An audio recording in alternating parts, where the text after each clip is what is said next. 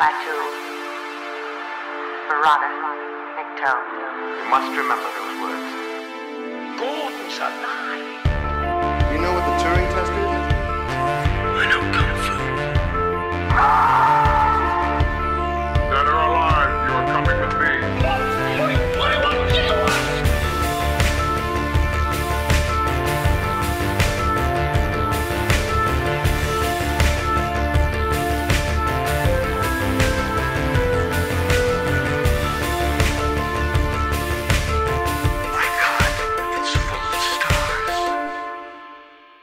Ladies and gentlemen, welcome back to Stories Out of Time and Space. I'm your regular host, Scott Weatherly.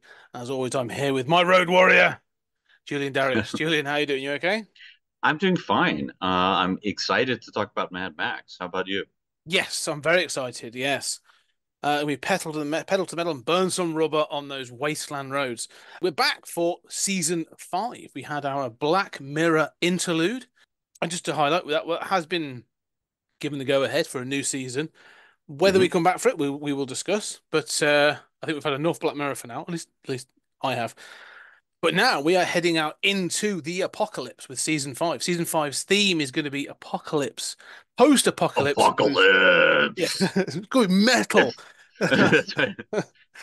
The most the, metal season of that's it, Stories yeah. Out of Time and Space. The Arocalypse. Yeah, we're going to be doing the post-apocalypse movies. And we are starting that with possibly, I would suggest, probably the most famous post-apocalypse franchise. We are going to be doing the Mad Max saga leading into Furiosa and discussing the new Mad Max Maxless film, but starring Furiosa, Anna Taylor-Joy. So looking forward to getting through that. But we are going to start right at the beginning, and we'll lead. Maybe at the end of the show, we'll lead in. We'll give some few samples of the films that will be coming up as well in season 5. But for now, we are hitting those Australian outback roads, and we're going to be talking Mad Max 1979. So to give a small plot synopsis, I think, really, this isn't kind of like a post-apocalyptic world yet. This is a sort of like a world in decline. Australia, resources are low, and police enforcement is on the wane, apart from this elite police force on the roads, of which Max is a part of.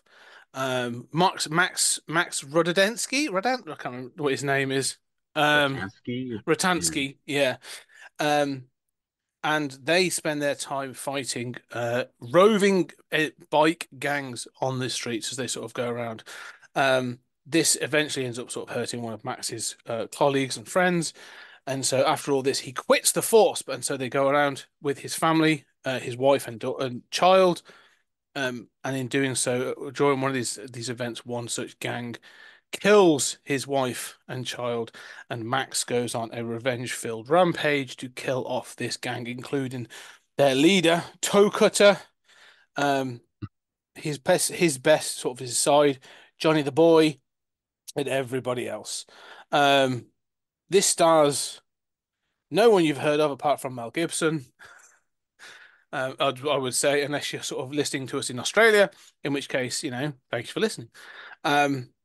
But yeah, let's start off. What are your thoughts then, Julian? Your overall thoughts on the original 1979 Mad Max? Well, you said it's a sort of revenge film. I mean, I think this is a fine film, but not great. It has certain traits that I associate with the later Mad Max films, but it's kind of not there yet. It is a low budget Australian movie, and that's fine. I think that it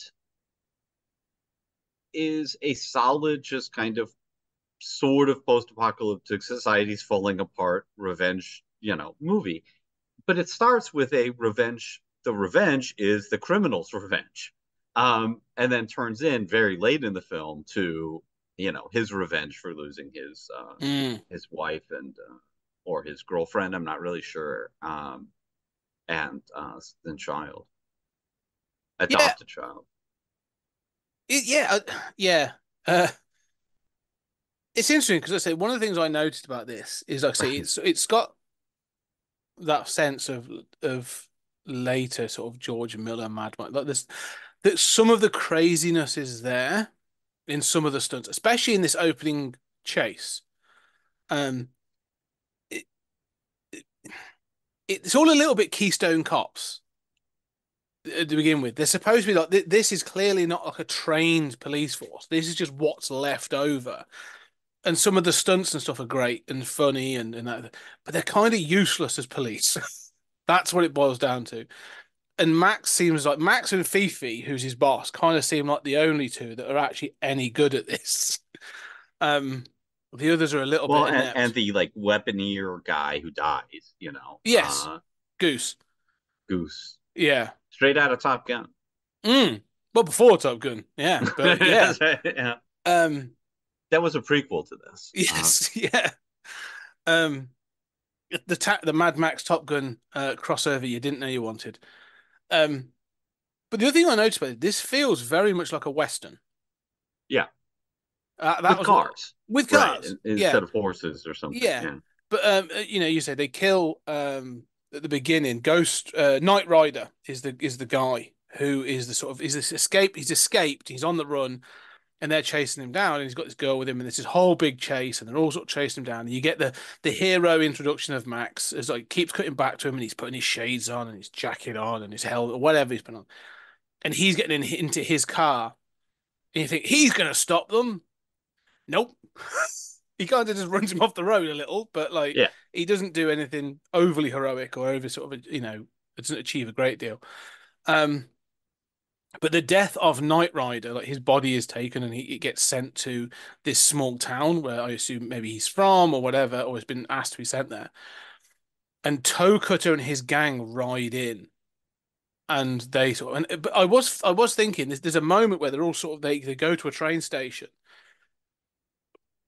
and I'm jumping around a bit there, but I want to say, but they go to this train station, and I Hmm. did feel like, oh, this is leaning into like all those Once Upon a Time in the Western. West, Yeah.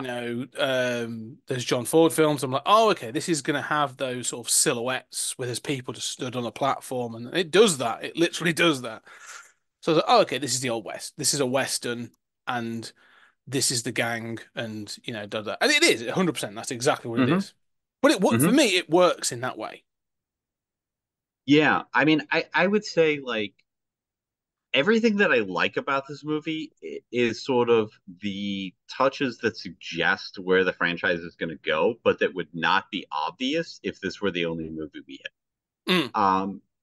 So for example, like, I mean, I am not charmed by, the racing stuff, the cars, um, guys falling off their motorcycles with obvious cords attached. I mean, you know, that's fine.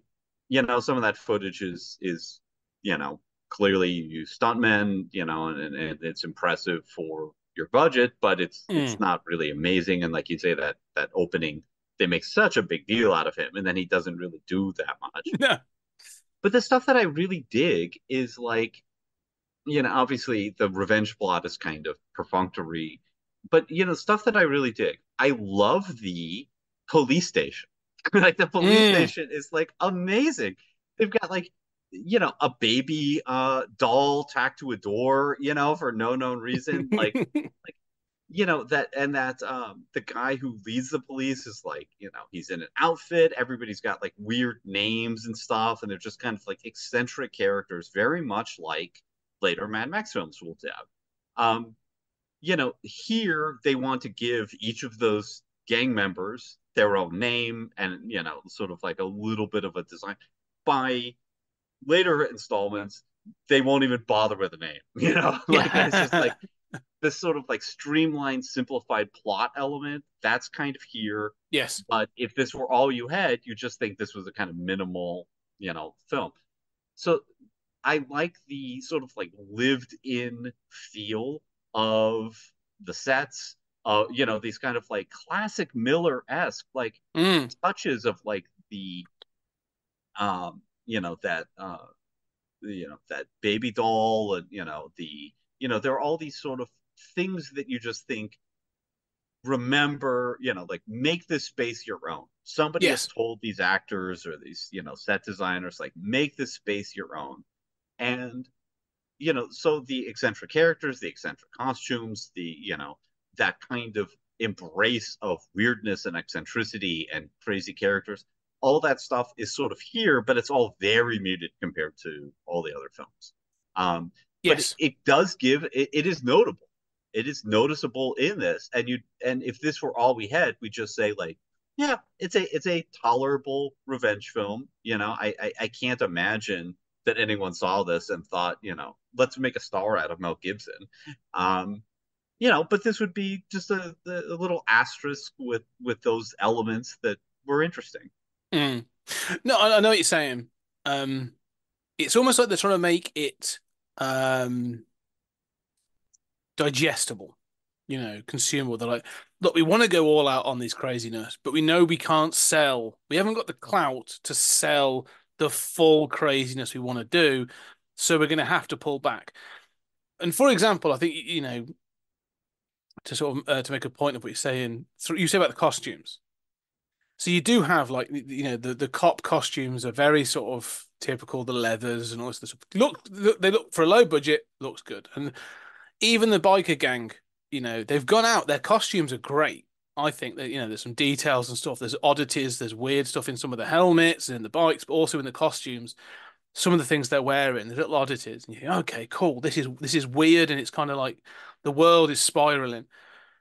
But then when Max leaves the Forks and they go on like a holiday road trip, it's like he's wearing khakis and a striped shirt, Mm-hmm. and I'm like, oh, this is just like you've left the weirdness behind. Like, this is a very, beyond. You're trying to say that beyond the um um the weirdness of being the police and what's out there on the road, like everything else is like relatively normal.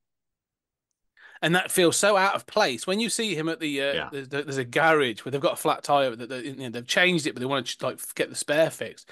And he steps out in like this smart shirt and Mm-hmm. khakis. I'm like, this feels odder than anything else in this film. Yes, and it's kind of like tucked in. Yeah, You're right. It's like, yeah, it's hard to imagine mm. Max tucking in a dress shirt, Yeah. like, It yeah. feels like like a concession that's been made. Um, so but I think I can see why, because I think they want to sort of have him be the normal one that's being pulled back in. Mm-hmm. Like, this is his attempt to having a normal life. And I think you could have explored that better. But yeah, I agree. When it goes like when it is odd, when film is left to be odd, I love some of the flourishes it has, and not just the Yeah. car stuff. Like when the biker gang turn up in that small town and they get off, and the bikers just start sort of they grab each other and just start dancing like ballroom dancing across the road. And then later on, when Max's wife is being stalked by one of them, two are sort of stalking her. One's pretending to be a cat on the roof of the Yes. store, and I'm like, I love that. yeah, Yeah, it's almost like he's in a crucifixion position. yeah, Like, no, I mean, that's exactly the kind of stuff that it's like, oh, there's the George Miller stuff that yeah, we're gonna see in later sequels. I'm not sure why there's this abandoned building next to the aunt's farm. I don't know, Like, it's very bizarre. It's a yeah, big problem, but it's those elements that are just sort of idiosyncratic and weird, and they really stick out and are great. yeah. Um, No, I but agree, and if this is all we had, we think that's like a foreshadowing RoboCop, and it's kind of like weird, mm-hmm. crazy criminals. We like, you know, those elements are there, but they're really stuck in a very conventional revenge story. Yeah. One of the things, yeah, no, I'll come back to it. There's a point I want to make actually, but I will come back to it in a moment because what you're saying. There's almost like a culture. This is the thing I think about this film. Like you said, so well, I've watched them. We're going to go through all of them. We're going to do Mad Max, Road Warrior, Thunderdome, and Fury Road, and then get to Furiosa. All my life, I've been like, yeah, these are like. It's basically almost like, to me, it was almost like an anthology film. an anthology film franchise where George Miller was like, yeah, same character, but like now I want to do this crazy. Like now I've got money, so I'm going to do this, or now I've got a truck, so I'm going to do this. Like it always felt like kind of disconnected. But this time I was determined because okay, there's got to have been connective tissue to this. Because there's a whole we'll get to the when we get to Road Warrior, there's a whole preamble about the world collapsing and stuff. And I was like, yeah, but the first one's meant to be kind of post-apocalypse. So what's the point? So why, is that meant to be pre? One of the things about this world is when the writer of this was writing it, there was trouble in the Persian Gulf. There was real concern that the Persian, I think it's called, there's an oil crisis going on. Hmm. And apparently one of the questions was, well, what happens if they blew each other up and the oil just stopped overnight? And they were like, oh, well, the world wouldn't stop instantly, Hmm. but outer parts of the world would start to decline very quickly. So this is less a post-apocalypse, and this is a kind of an acknowledgement that like the world, we have like post-nuclear apocalypse where the world is like it's gone to shit instantly. Hmm. But this film was trying to acknowledge that like no, this isn't. This is almost like an incremental collapse. And that's obviously what like, the police station is. Like, there was a police station. There's still a court system. Yeah, that really surprised me. They're Yeah, like, it seems like your hands are tied. You've got to let him go. He's got rights. It's like, oh, really? I guess yeah. But there's no like the police police, force. but like the Australian government has either completely collapsed or It the has. police have been replaced by these local, this And that's what local it is. police force. So in the But they're back, still like, we're going to respect these rights, right? Like they're yeah. trying to hold up civilization. So when I read, and this, I'm not sure if this is the whole truth, because I read this on the internet, so take it for what it's worth. But this was a fan wiki kind of site, so I'm taking some of the notes, and I tried multiple sources. This is a volunteer police force. That's what it's supposed to be. Mm. This is the people that are sort of chosen to do this, but aren't sort of supported. And the government, whilst not collapsed, are mostly distracted by the fact that they can't sustain the things in the cities. So those Hmm. outlier places in the outback or close to the outback are just forgotten. This has become like literally the Wild West. This is fend for yourselves, and it never says what city or urban place they have gone to try and take them to court. But that's like Hmm. as you did, that's like the remnants of the court system, and it's really funny when the little squeaky guy is going like, "The courts will hear about this. The courts will hear about this," and everyone's like, "Yeah, whatever." Like it doesn't matter anymore. But you're right; they're trying to sort of cling to civilization, um, and but Max and this police force are like they're like one step away. And there's a moment that when Max has a conversation with Fifi. And by the way, I love Fifi as basically both as a Hmm. character name, but also as an actor and look. Just this huge bald guy with a big mustache who wears like a cravat, tie, and just walks around like And like watering his plants. suspenders and Yeah, is otherwise shirtless. No, I yeah, agree. Like as soon as he shows up, like he's got character presence. yeah, He's designed. You're like, oh, here's the Mad Max character. yeah, exactly. He's Like the this. future of the franchise. Yeah, he's brilliant. But they have a conversation where Max quits and he says, "Oh, this again." Like, Max has clearly been pushed. And he says, "No, this is it. I'm done." There's no like, I'm handing in my notice and I work my notice in 2 weeks or whatever. Mm. It's like, no, I'm gone. This was a volunteer service and I'm gone. But when Max says why, it's the stuff he's seeing. He's like, I'm beginning to enjoy this. Hmm. I'm being pulled into the craziness and I can't be. Like, I've got to cling to some like some level of humanity, some level of sort of civilization. And so although we've sort of like joked at him wearing these khaki trousers and this shirt, I almost think like that's his attempt to be like, well, this is what would have happened in the normal world. These are the last things I've got left from that world. And he's kind of trying to do it. Um, However, I would say in the scene beforehand, before he goes to work, they have a scene of his child playing with his gun. So Mm. it's not completely normal. Um, Yeah. but yeah, Oh yeah. the craziness is the madness, let's say, is creeping into this world. The world is going mad. And I really do quite like that. I think that it should be better explained or underlined. Agree, agree. Um, like they should, it's amazing a line of dialogue. Like, look, this is a volunteer force. You know what it's like out, like Mm. the government doesn't care about us anymore. A couple lines, even in the middle of the movie, I don't need that all at the beginning, would do a great job here. Um, yeah. So, I mean, but I do quite like the idea of sort of like, you know, a slow apocalypse, right? Yes. Sort of, that does seem a lot more realistic and a lot more interesting than there came a day where it all ended. Judgment Day. Yeah, Yeah.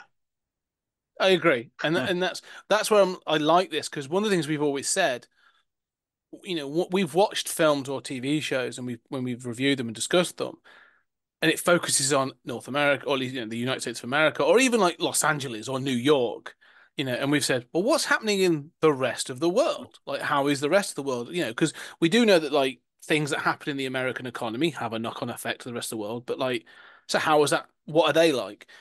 Yeah. This is We're almost like, Americans. We just forget there is a rest of the yeah. world. But this film sort of answers that question where they're like, oh, America's really suffering right now because of this oil crisis. This is the knock-on effect to Australia. Like, this Yeah. isn't the main story. There's a whole other story going on in the United States that we're not privy to, don't care about. That's not this story. But because of that collapse that's happening Hmm. globally, this is the state of this one part of Australia.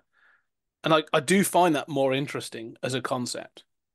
Yeah. It's sort of, we like sort of small stories, side Mm, stories, and I think that that's a very interesting approach. I like that approach.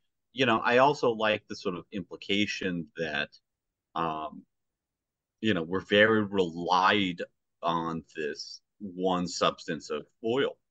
And, think about what happens if that stops tomorrow, right? mm. But again, that's not really in this film. That's really more in the next film.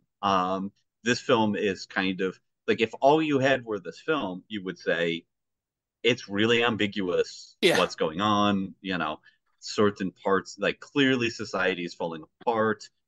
You would almost wonder like has some sort of like fascistic element taken over, in this area that has replaced the police force, but they don't really have the resources yet to, like it could be a local rebellion, I mean, it's so ambiguous. Mm.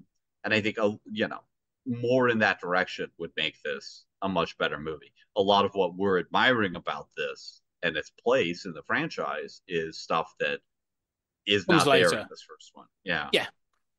Yeah. I mean, that's the thing. I do like this film. I like it has ideas. That's the thing. Like it's trying for and a very, very low budget. I mean, this is, Hmm. Yeah. you know, um, as we go through, I'm going to hold this in my head because, and I'm going to present it now actually. This has a parallel trilogy in my head. In fact, it has a parallel franchise. Mad Max matches Evil Dead Mm. Hmm. is how I see it. Like, there's a low budget, really cobbled together opening film.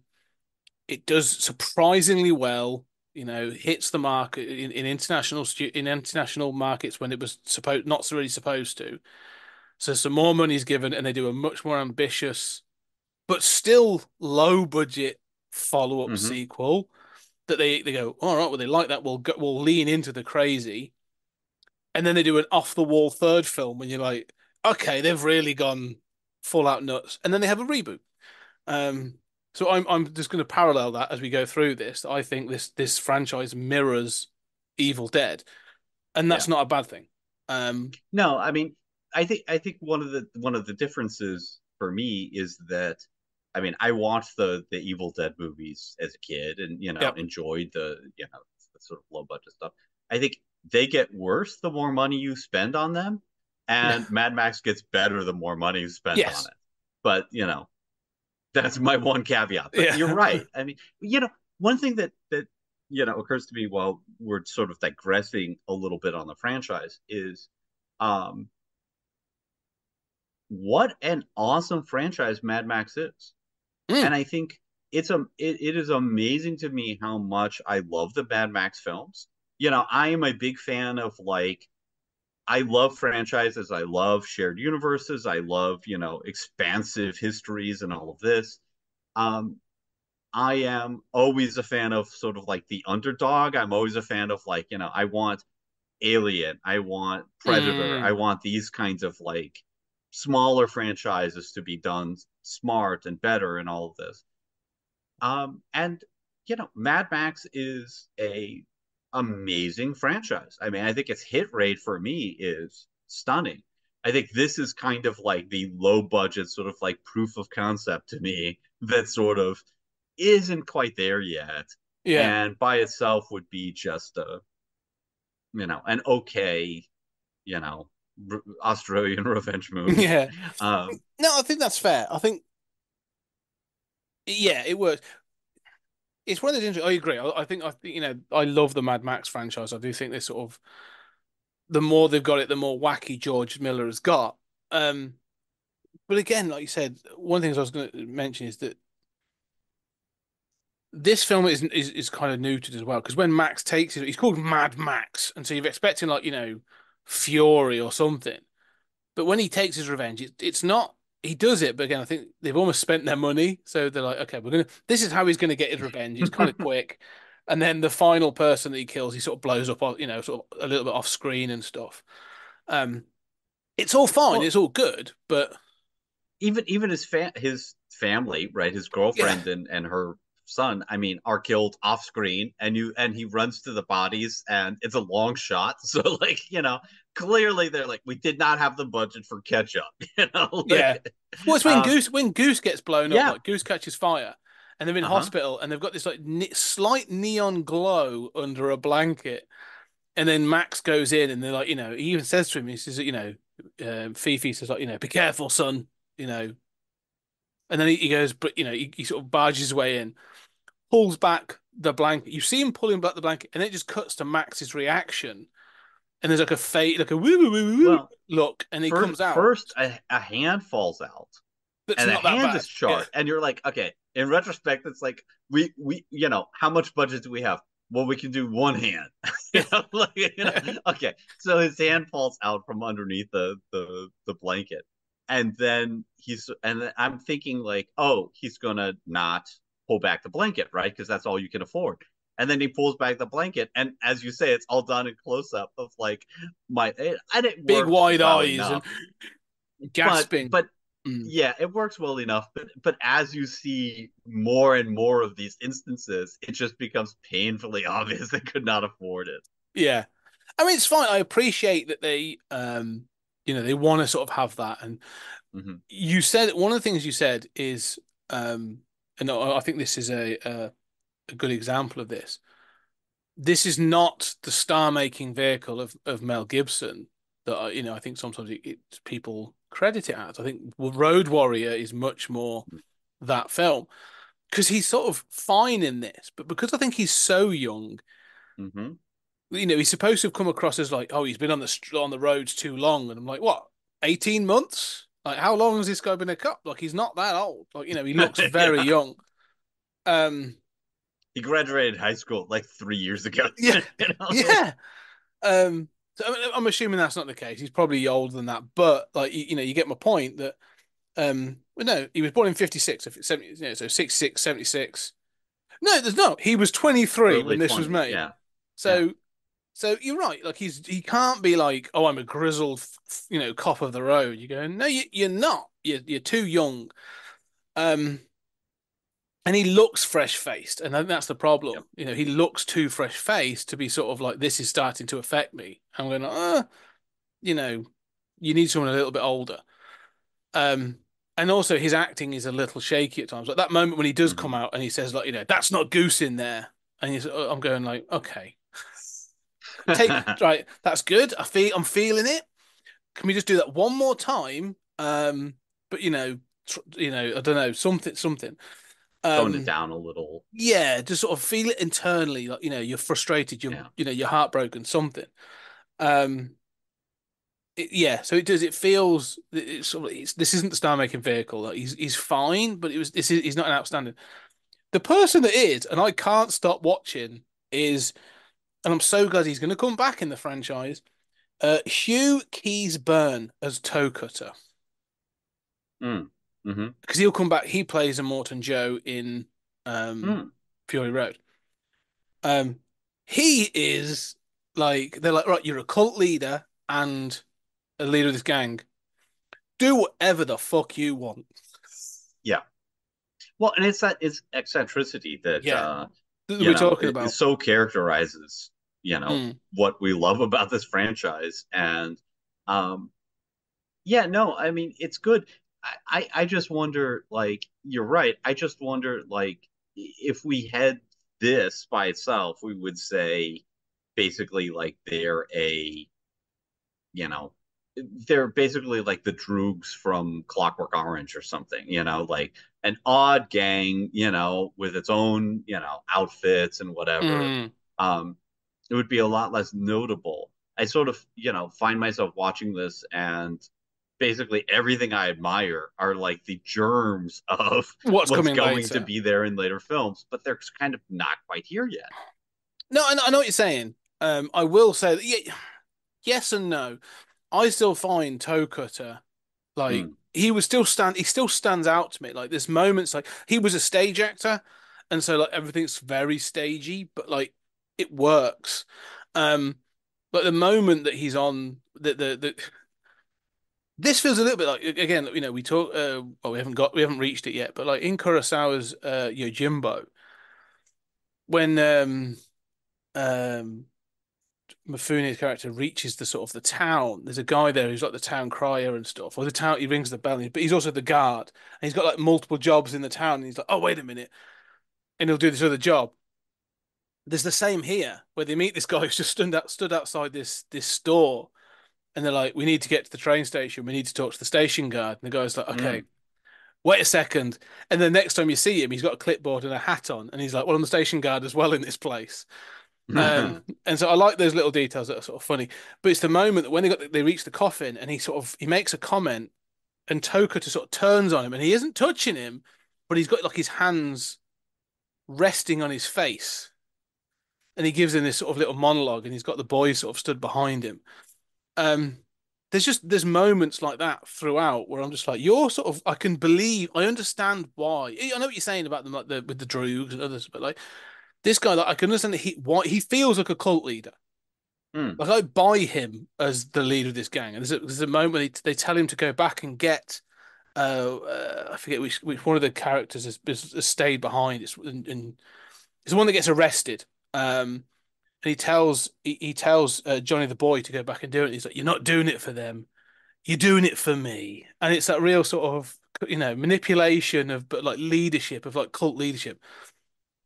I just find him really entertaining to watch. Like, he's, like you said, there's clearly more experienced actors, like this Hugh Keys Byrne playing Toe Cutter, and I'm going to call them out because they're great, and Roger Ward playing Fifi. But I'm Mm. like, Hmm. oh, you've got much more screen presence than Mel Gibson right now, and you're making this film for me. Like, you are, you know what you're doing. You're fun. You know, that's Well, the film for me. I agree. Fifi steals the show. I sort of feel like Toe Cutter, not as much. I mean, I sort of feel like he's fine, Yeah. but even in that scene with the at the train, where he puts his hands on the guy's face, and it's kind of like, okay, that's weird. He's sort of intimidating, but gratuitous, like, the sort of like, take your hat off, and he says, anything you say, and he says, that's a wonderful philosophy. I do like that line, and I Mm. like how he plays that up. um but it just feels like a restrained version of, again, like, kind of, like What we're gonna RoboCop get. bad guys, and like, Yeah. it's like, yeah, I see what you're going for here. You're going for it. Good on you for doing it, but it's sort of like not entirely there yet for me. Like, I don't really, you know, it's just a guy cowering in front of a slightly weird, Mm. David Lynchian, Blue Velvet, character or something. Um, I'm not trying to minimize it. I mean, No, no, no.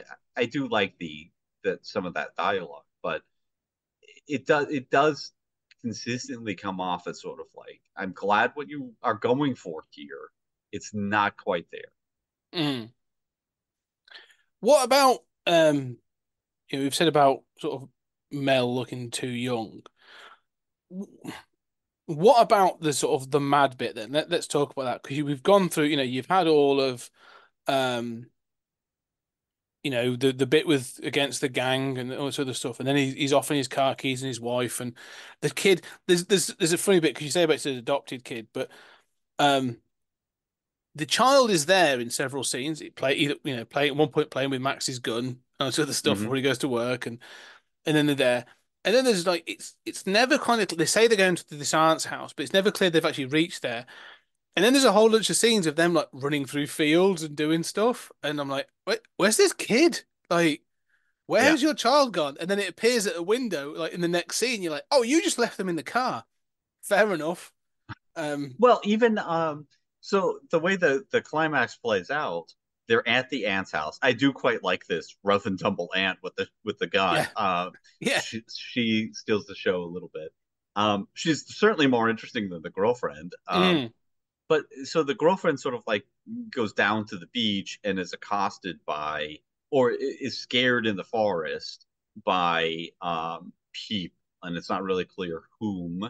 She's been warned there's a local who's weird, who sort of reminds me of the guy from Goonies, you know. Um, sloth. Yeah, yeah. okay, He's like a Lenny kind of character, isn't he? Sort of, yeah, yeah. yeah, maybe sort of retarded big guy, sort Mm. of odd. Doesn't know his Um, own strength, kind of thing. Yeah. Yeah, so she's been warned about that, but she's scared. She runs away, and then she finds the dog that they've adopted during these few Mm. weeks on the road, uh, gutted and hanging from a tree. Yeah. Um, and you know, that seems a little gratuitous or something. Like again, why have you not noticed the dog is missing? Because they don't And then care. Like, yeah. yeah. Yeah, I mean they're horrible to the dog. And then she runs back to the house and sort of like the aunt goes out with a shotgun and sort of, Max goes out to defend and everything. All right, everything's fine. And then she's like, "Oh, my kid." Yeah. She's clearly never thought about it before. Like if I ran back Nope. to a house and I even knew there was a kid on the premises, I'd be like, secure, where is the kid? The very first thing I would think of. She What? is And then indeed she a runs out. terrible parent. Yeah, there's a problem here. No, I agree. I thought the same thing.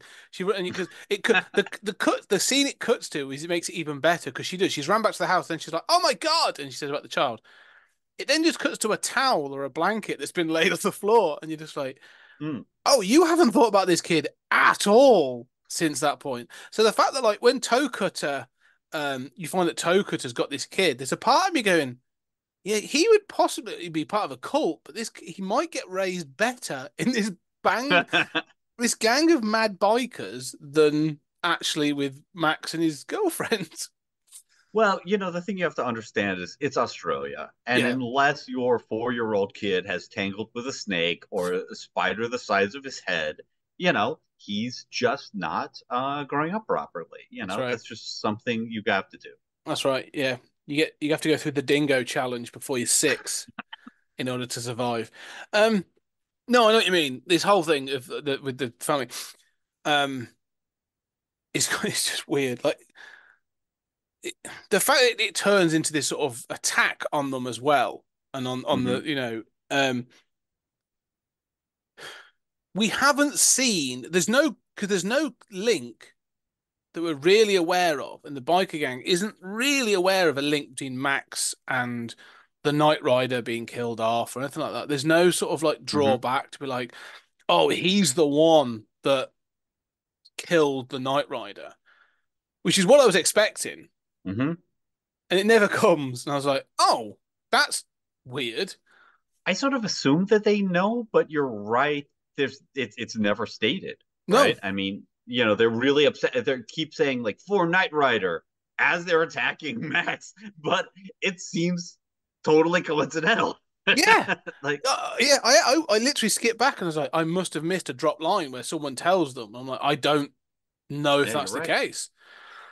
So you have to sort of make that assumption that that's there, and so they sort of um, they take out the wife and the child, or the girlfriend and the child. And this is what I have to say. This again, this made me chuckle. Like, it's not supposed to, but it's one of those things that's kind of lazy but silly. They cut to another hospital scene, and the girlfriend's in a hospital bed, and you have this sort of these two doctors and a nurse or whatever. There's a collection of medical staff, and then they start talking about her um diagnosis, like what or All prognosis, her like injuries. all the injuries she's had, and it's like Yeah. a laundry list of things. And I'm like, she was knocked down by like one, maybe two bikes. Like, I get that the kid's killed because that's children of that age, very young child, they're soft and they go squish and it's fine. Like that, I understand that.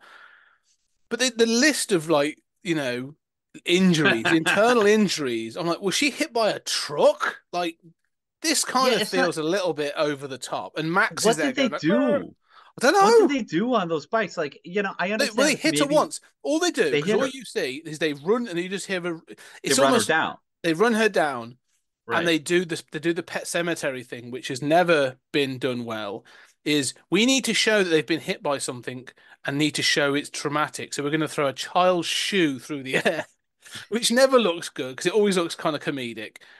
And then we're going to throw a little ball as well. And you're like, oh, so they've Mm, been killed. But no one's come off the bike. No one's sort of wobbling. I thought they've just carried on driving. So I'm like, did mhm. they hit her? Did they do this? Whatever. They didn't stop. So it's not, and they didn't gun her down. So I no, think she's the got a laundry implication is that list. they kind of accelerated and gunned her down, and Run her over. and like hit her directly. But yeah, I mean, like then you see the injuries and it's like, oh, did you have like a clothesline between two bikes or something? But that's clearly not the case. It is a little Yeah. strange. So then then Max is, then they So say like then, he's been stood there like yeah, a zombie he's all pissed day. off. Yeah. Yeah, he's been standing there all day, which is great because it allows Mel Gibson not to act. Yeah. They're just like stand at the doorway and look pissed off. That's Yeah. all you have to do. Yeah. And then it cuts to a scene of him sat on a like overlooking the sea, and he's in like they're trying to show what I would say is, and well, let me come round to it. He's sitting on this bed and he has this rubber mask that was used as a bit of a joke early in the film, and I'm like, it's supposed to be a callback to when they had fun between him and his girlfriend. I'm like, yeah, but it's a stupid mask. Like this is really a bad callback. Um. There's a moment where I understand that frustration, that like pent up, like I can't just sit here. I've got energy and I've got to do something. And it's sort of built up. However, and you may disagree with this, Mel Gibson's acting definitely gets better because all I could think about whilst I was watching this is the scene relatively early on in Lethal Weapon Mm. where he's playing Martin Riggs and you find out that like his wife had died in a car crash and he's been suicidal and he's in his caravan trailer thing on the beach and he's sort of got that bullet and he's putting the bullet in his gun and there's a whole sort of like almost suicide scene in that Oh and yeah, that's almost heartbreaking and I'm thinking that's in 87 like you've got 8 years and in that yeah. time you're going to become a much better actor so that's good to know. Yeah, I um, agree. No, I agree with that. And I kept thinking about Lethal Weapon because, especially in the first few Lethal Weapons, that there are a lot of long shots of sort of like him on the beach being yeah. melancholy, Yeah. and those are clearly influenced by him at this kind of house, Yes. looking at the ocean, being melancholy. You know, Yeah. What, Mel, what are you good at? Well, I can stand there and I can look at the sea. All right, brilliant. Three scenes of that then, please. Um, I'm gonna make you a star. It's yeah. Yeah. Um, so it did make me think of that, and there is that thing, but it's him then taken to the road. And this keeps wanting to do things that are there's that Western tropes, or there are things because he opens the trunk and his police gear is in there, right? Mhm, His leathers are in there and all sorts of stuff. But we've never had that scene of him saying, I'm done, this is mhm, gone. It's implied, but there's never that mhm. sort of scene of him going, like, I'm done, and locking the case and be like, put it in the attic, or like, even opening this should be a trauma or someone saying that's not the answer. Like it just sort of happens and then that's it. It's all very straightforward. Um, and then he's back on the road and he goes and gets the interceptor, which we'll talk about in a minute. But it's very perfunctory. That's the thing I would say about this. And I Hmm. understand that it's very cheap, but there's so much sort of like perfunctory stuff of like we've talked about this before of why did this happen and why did this happen? Like, and this definitely suffers from that. And then this happens, and then this Hmm. happens, and then this happens. So like decisions are made, but I'm like, I don't understand like why he's alone. Why is this happening and that happening? Like, you've literally had this aunt character, Hmm. like Yeah, what happens to her? bring her in, like have her grieving Right. and have her there. Like she should stop Max or encourage him. Like, I don't know. She sounds like the kind of woman that would be like, get off your ass. The world's gone to shit. Go and get them. Well, and I'm going to help you. Yeah. I mean, Yeah. I'm gonna stand at a key point with a shotgun, and you lure him there, and I'm gonna blow his head off. Yeah. That sounds like but then it's just kind of dropped. Mm. And no, you're right. I mean, he never really like resigns from the force. I mean, you know, and I think that this kind of becomes a strength in the franchise as it goes on. This Hmm. sort of like minimal plot and sort of characters suggesting things without actually saying them, right? It becomes this sort of minimalism of dialogue, of plot. But here it's a little wonky. Yes. Um, and even in the final confrontation, you have these radio broadcasts where it's like, a member of the force has got used excessive force. Like, who dialed that in? Like, Yeah. clearly Yeah. it's him, right? Like, Yeah. yeah, they were like, why did you include that and not telegraph basic elements of the plot, right? Like what happened to the ant? It was Yeah. important to you that There's kind of like the minutia is there, but actually the main milestone plot developments kind of dropped. Yeah, it's a bit backwards in that way. Um, but I do like that he goes back and that Chekhov's interceptor that was obviously discussed at the start of the Mhm. film when they're like, we've actually got this cool car that's got it's the last of the V8s, Max, the last of the V8s. Um, and yeah, he goes off and gets that. And it's a good looking car. And yeah, that's it. I mean, that's it. Really, the end of it is him then chasing down, and he has the thing on the bridge. They break his arm, shoot his knee out. I like the fact he gets injured. It's not straightforward. Mm. Mhm. Um, like he's kind of fucked up by the whole thing. Um, you know, Well, and the hacksaw, there might be mm. time to cut. That's a classic. I mean, like it's like, oh, okay, right? I forgot this is sort of the origin of that Yeah, as a climax. Um, what you said about him getting fucked up, I mean, like he's shot in the knee, and like I will say, one of the things Mel Gibson does really well is limp. Like he yeah, is really good at like struggling to get to his feet, and I'm like, oh, you let your main character, your action hero, get fucked up in a way that really prefigures Die Hard. yes, And that is something that continues in the series, and is something that really sets this apart.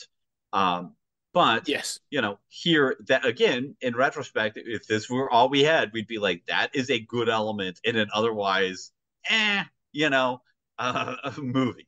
yeah. No, I agree. It's yes, but it does work. Again, like you say, him sort of like Mm-hmm. limping and hobbling and sort of, but even the fact he keeps his legs straight, like it gets bandaged up for the final bit, like they stick to it, like from a continuity point of view. And that ending, yeah, where he finds the guy and he handcuffs him to the crashed car. That he's clearly crashed and he's stealing another guy's boots. Like they've moved on, and yeah, he handcuffs him to it, and he like he sets it up. Doesn't he? The petrol's falling into a broken headlight, and it will start to drip out, and there's a lighter ready to go. And he's like, take you 10 minutes to cut through the tensile steel of the handcuffs, 5 minutes to cut through your ankle. So I like that. And Max is like, Max isn't going to shoot him. He's killing that. No, no, I'm giving you a chance. Like and then leaves, and then that's the end. I mean, it's sort of like um, Revenge disappears in complete. yeah, disappears into the wastelands. And of course, it also recalls the way Goose was killed. Mm, With his overturned car and the Oh, of gasoline. course. I mean, Yeah, yeah. it does need to be said, gasoline doesn't work this way. I mean, No. this is one of those movies that helps establish like gasoline is really basically lighter fluid, Yeah. which it is not. But okay, I'm not sure that he really has either 5 or 10 minutes. But it doesn't really matter, right? Because Yeah. Max is kind of a dick, and so it doesn't really matter. The whole point is to traumatize this guy further by forcing him to make the decision. Mm. Um, so yeah, no, I dig that. And again, that's the sort of like bleakness that we're going to really appreciate about the series, Mm. but that here is just kind of like a bleak, interesting, you know, low budget Australian movie with some major flaws, but some major sort of idiosyncratic good stuff. Um, No, I agree. I think, and that's not been the summation, isn't it? That's what this is. Like the germs of ideas, and I think just to cover off some of the others, is there's a moment when they're stealing gasoline from a tanker truck, and that is so mm, reminiscent of things we're going to see in the future. Like there's two guys, they slow it down by having a slow bike in front of it. A guy pole vaults onto the top of it.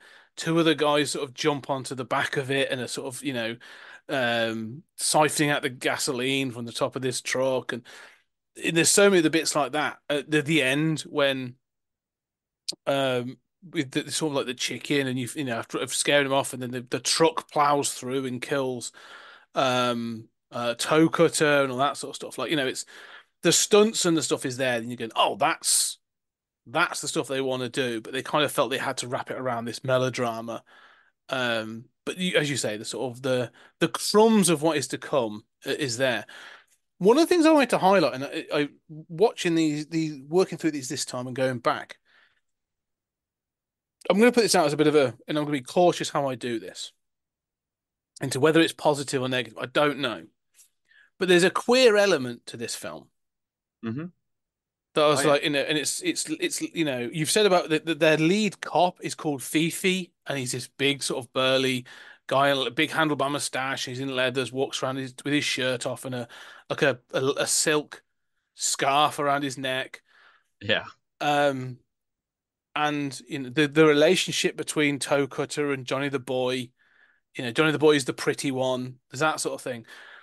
And so I'm like, okay, it's all there's elements of potentially sort of innuendo about it there, and it's all fine. However, there's a moment there's two people, a young couple, try to escape the town. They've got this sort of like flame red and yellow and orange dragster, and they run off, and they almost run down Toe Mm, Cutter. And so they mm-hmm. chase them down and stuff, and they make their car crash, and they smash the car up with like but poles and axes and bats and all this other stuff. It's kind of graphic. It's kind of and that's again a germ of what's going Well, to come in the future. and they clearly have gang raped the girl. Oh, well, this is what I'm saying. Well, the Yeah, thing is, they've clearly gang raped this girl, but when they find her, they have her underwear. She has her underwear on. But I think that's going to be a film thing where they're like, yeah. right, they've got to show things. However, the guy at one point, Max and Goose come across him running across the field, and Mm-hmm, he does not have any underwear on. mm-hmm, And the implication is that he's also being gang raped. mm-hmm. And that was this watching this, and I was Oh like, yeah. oh, I've never taken that hint before. I've never thought that. I've just gone like, oh, naked guy. This was the one I was like, oh, oh, like this is there's like there's some severe sexual violence in this film. Not on Oh yeah. screen. Like, don't get me wrong. And this is not, I mean, all of the movies are going to have severe sexual violence in one way or another. Let's be Yeah. crystal clear. Um, yeah. I mean, that is something that definitely posed me to like it's very casual about Well, they call him a dickhead. They call like the guys running across the field, and they're like dickhead. Like there's no like, oh, that guy's in trouble. he's a fucking rapist. No, no, Like no. The guy who's he's been a victim. the Yeah. victim, the victim's running Yeah. across the field, and Goose and Max are a bit like dickhead. Like there's no sort of Right. like, oh my God, like what's happened to He's him? There's yeah. no care until they come across the woman, and Goose is like, oh well, we've got to get her out of here. Well, and then is it it's another gang member who they find by the car. Yes, Yeah. yeah, Yeah, I mean, so and he's the one they arrest. That's when they arrest him, and yeah, and he's bailed out by the lawyers basically. yeah, and that's the one Johnny the boy was supposed to go back and get. So Yeah, no, that guy is traumatized for life. Mm, And yeah, I felt very strange about that too. I mean, I think that the gang rape is sort of a product of this sort of like new brutal world. I mean, look, there's rape in Clockwork Orange too. Oh Um, God, yeah, yeah. and as these movies go on and society collapses, clearly there is a perception of women's rights and equality as basically something that is made possible by a Marxist capitalist surplus, right? Which Yeah. is not wrong historically, right? Like women, one of my pet peeves is like, projecting present values on the past, right? And it's like, right, well, when the average family has four kids and half of them are going to die, um, and it takes a lot of time to run a house, somebody Mm. stays home to do that. When you have dishwashers, it gets a lot easier. There are just some basic technological capitalist reasons for this. In present cities, it's a lot easier to imagine, well, why don't they in the Sudan have equality of the genders? Mm. That's not been a big trait in human history. And so you can see the commodification of women, obviously, starting in this world. Yeah. Um, the homosexual thing, Fifi's clearly, a gay character. Yeah. Um, and he is, one thing that I like about that depiction is that he's coming from a forgotten chapter of gay history. That he's Mm. coming from that sort of like muscle bike, leather wearing, Cruising. 1970s. What? Mm. Cruising. Cruising. Yeah, the film Yeah. Cruising. Yeah. Yeah, And that's all been paved over yeah. by the the gay lobby groups really Hmm. starting in the 90s that really wanted to present homosexuality as just like heterosexuality. Mm. And so, suddenly every depiction of gay people became, committed relationships, and that is ultimately the course that won gay marriage and won, civil rights and all of these things. And I'm glad those rights occurred, right? But I do think that there's been an edginess to, homosexuality and to alternate sexuality that's been lost. And Mm. Fifi clearly represents that earlier stage Mm. of homosexual depictions, including in the gay community, where, homosexuality was something a little different, a little, outside of the mainstream, not just a clone of heterosexuality with, two men or two women. No. Um, it was allowed to be a little different. So I do kind of dig that. I do think there's a kind of repressed homosexual reading where clearly, like, Max is in love with Goose. Okay, Oh, he's 100%. abandoning the girl. He's Yes. going to the police station. They are fucking against those cops. Okay, Yeah. in my like uh head canon, this is what's happening, right? But they can't do that, right? Mm. So Goose has to die, and also the duplicate, heterosexual relationship has to die for him to Yeah. finally go into full revenge mode. Yes. But I agree with you. There's definitely a lot of sexual politics and stuff going on here. But it's weird that, like you say, because Fifi, I say, is as I agree, is this homosexual character, this gay character. It's never stated. It's like it's more that Mm-hmm. it's implied just from his sort of design. But again, it's sort of but it's never an issue. Like he's the head of the Yep. police force. He's probably him and Max are the most competent ones there. Mm-hmm. Everyone respects him, and like even when he like Max quits, like he's like basically like, well, we'll be here when you come back, boy. Sort of there's that kind of like he is the grizzled character that Max should be. That like he's seen some shit and he's like, yeah, no, but, I know you can't give this up. Um, and even as the relationship between like Toe Cutter and Johnny the Boy, which I think we are going to sort of like, say we're definitely going to see in Road Warrior. Um, these gay characters, it's kind of despite them being the villains, and obviously there's the obviously the sexual violence against those let's say civilian victims. there is a kind of like there's a weird kind of like there's a relationship going on within the gang, but Hmm. it's never like decried as why they're weird. Hmm. You know, oh, that's not the point. That's not why they're weird. It's just part and parcel of this thing of this group of men that travel around the outback. Like it's almost like, well, of course that's what's going to happen. Hmm.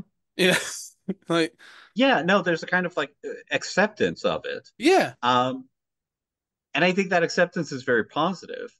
Um, but then there's, I, I mean, I don't want to ding that, but at the same time, there it is kind of like tied to this brutality in and I some way, agree. Yeah, right? that's the It, difficulty.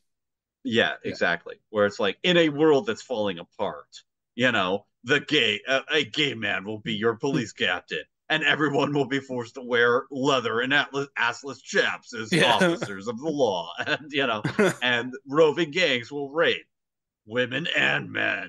yeah. It's like yeah, not not quite sure it's as progressive as you think it is. Yeah. No, no, I agree. I know what you're saying. I understand what you're saying. That's the problem. I think, like I'm saying, it's not as progressive as I'm not saying it's progressive, but I was kind of like, oh, as you said, like, this is a small like late Mm. '70s revenge Yeah. outback revenge flick. But I'm like, but they've put that in there, and it seems, and it will. I mean, I don't even know. I'm not even sure. Is George Miller gay? Because it crossed my mind. I don't know. I've no idea. I've never Googled it, but like, it's something that crossed my mind. I was like, oh, like this seems like why wouldn't he put sort of these characters in there? But anyway, I'm sure this will come. Yeah. Well, I would say I'm sure it will definitely come up because we're going to talk about Road Warrior next. Um, Well, I so mean, George Miller's been married to multiple women. okay, I've fair never play. heard, Okay, I Um, didn't know. I didn't know that. I've never really looked into to his personal life. So okay, that makes sense. Anyway, so let's we're coming to something. well, There's not a great. There's any other final points to make about. my final thought is Fifi is yet another character who illustrates another sort of germ of things that are I'm going to love in the series, but that aren't quite here yet, Mm, which is like the lack of explanation of secondary characters and situations that yeah. make you want like side stories, Yes. where it's like everything in this universe is going to like beg for weird side stories about it. I want the Fifi, Prequel spin-off. It's comic. like, Mad Where's the Max Origins colon Fifi. yeah. Like I want that movie. Yeah. Oh no, I agree. Like, yeah, what was because let me put it this way. So the guy that wrote this, I keep saying the guy that wrote this, right? James. Here you go. So George Miller's on there, but James McCausland, I think it's him, and also because I think I'll see who wrote Mad Max, who wrote Road Warrior. He basically came up. Um, Oh no, it's the guy from the second one, Terry Hayes. Sorry, it's Terry Hayes who wrote the second one. He came Mm. up with a whole bunch of backstories for all these characters from both the Oh first and yeah. second films. So like they were never used, but he was like, "Oh no, that's totally what happened. That's how this world went." And one of them is Fifi, and Fifi was a cop before the fall. So he is the Hmm. only one that is officially like was officially like a police officer and other stuff. So there is that thing where like you say Mad Max Origins colon Fifi. Yeah. I think I'm all for that now, to be honest, or at least a prequel comic. I Yeah. want the Toka to prequel comic. I want the Fifi prequel comic. Um, Well, that'd be there needs enough, to be really. like a Mad Max anthology TV show with a Fifi episode. Yeah, Like that's it. Yes, a prestige Mad Max reboot that has that in there. Anyway, so that's yeah. I think you're right. I think the final point for this is that Mad Max is the germ of an idea on a shoestring budget, and um, like you say, if it wasn't continued, would probably be down as a sort of a footnote in cinema mm, history for some of the mhm, ideas. Um, and has some great ideas in there, and some silly performances as well as silly stunts and stuff. mhm. Um, but yes, but it's the next film in the series I think that really throws those fireworks in the air and is like, look at us over here. Um, but yeah, but anyway, so that's it for Mad Max. I think you're right. We're going to start this Mad Max. Right? But before we do, let's we are going to continue our saga, but we got more to tell you. Let's give this. Can we give the audience a bit of a taste, a snippet, a glimpse, if you will, of some of the films? Just not all, but some of the films we are going to cover in the forthcoming season. Well, I have the list of stuff we've agreed on. Um, one that coming to mind as we were talking about, Mad Max, and I was anticipating this was Tank Girl, Yeah, yeah, because yeah. that is like almost in the Mad Max universe. Yes. Um, the Omega Man, uh, you know, uh, a boy and his dog, you know, the Postman. Oh, I Mm. mean, everybody's going to tune in for the Postman. We've We done just sold the We secret. did Waterworld. We have to do the Postman. Right? If Kevin Costner is going to make an overlong, self-serious post-apocalypse film, we have to watch it. So yes, Mm, I'm kind of looking forward to the Postman because I've never seen it, and I know it's going to be long. So yeah. So we've got some good films. We've got some interesting films coming up. Tank Girl in particular, I'm very excited for because I am looking mm. forward to that. Which goes I to haven't another seen that in years. No, which goes to another conversation we were having before we came on air about how the 90s were really throwing out very different kinds of comic book based films, and that's a really good example of trying for something different. So yeah, Laurie Petty and And shooting some for the fences, oh yeah, yeah, really swinging. and really prefigures, like the sort of like rude, not girly, put together female action hero, Yes. who doesn't have to be a supermodel, with Mm-mm. perfect makeup, who's kicking ass too, like Black Widow or something. Um, no, And of course quite the, and LL Cool J dressed as a kangaroo. So, you know, yeah, a bit of everything for everyone there. what more can you want? Exactly. So yes, so that's what we've got. But of course, if you like that, stick around. There's going to be so much more. We're still going to continue our Mad Max saga.